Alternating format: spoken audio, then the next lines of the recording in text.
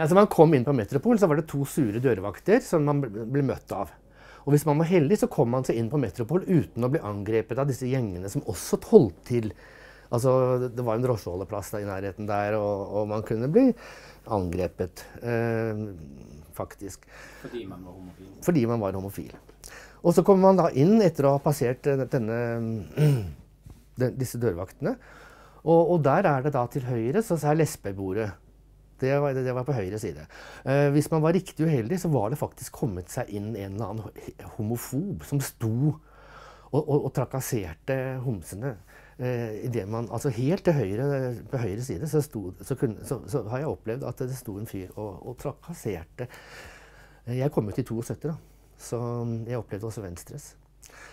Og så var det da diskoteket, det var da til venstre, flott dansegulv, og vi danset jo fridans.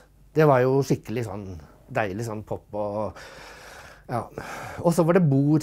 Altså, på Metropol så kunne man da spise på formiddagen. Altså, du kunne være der hele dagen når man ville, ikke sant? Altså, det var et nettverkssted i aller høyeste grad gjennom 15 år.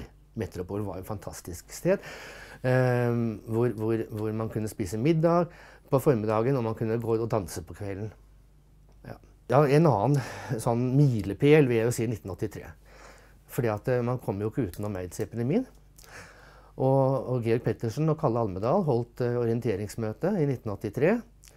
Jeg tror det var 150 fremmøte. Og jeg var jo der. Jeg jobbet som fysioterapeut. Sammen med en annen homofil mann, en annen homofil fysioterapeut som døde av AIDS i 1992. Men dette var i 1983, og man visste ikke engang at det var noe som het HIV-viruset. Man hadde ikke det, man visste bare at det var at man fikk kaposisarkom, at man fikk merker på kroppen og så videre.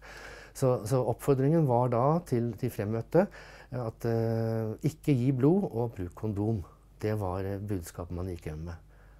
Gikk det hjem, det budskapet? Ja, det gjorde det, men det var en som protesterte høylytt. At det går ikke an å komme og si sånne ting. Og han døde jo noen år senere, ikke lenge etterpå, av AIDS.